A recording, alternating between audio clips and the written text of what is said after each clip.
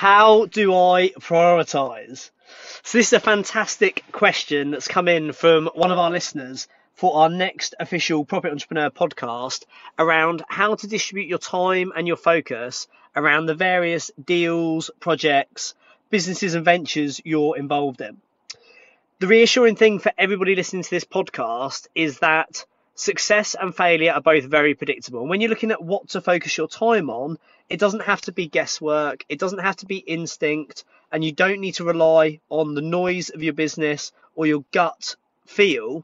What we're looking at within this podcast is how to be highly strategic and use 3 of the key exercises we use on Property Entrepreneur through October, November, December to define our focus, our strategy, and our targets for the year ahead.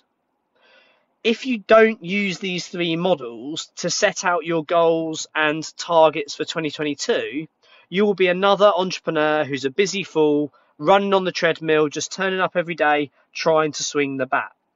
Whereas if you do use these models and you do put them into practice, I can guarantee not only will you be highly strategic, your progress will rapidly increase, and your confidence level on a daily basis will not be around, am I doing the right thing? Am I too busy? Should I be focusing on this?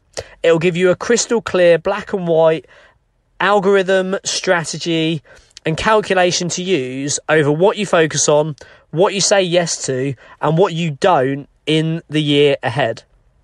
Success and failure are both very predictable, and in this podcast we're going to look at how do you prioritise your time, what businesses do you actually focus on, and how do you make sure you make 2022 your best year yet.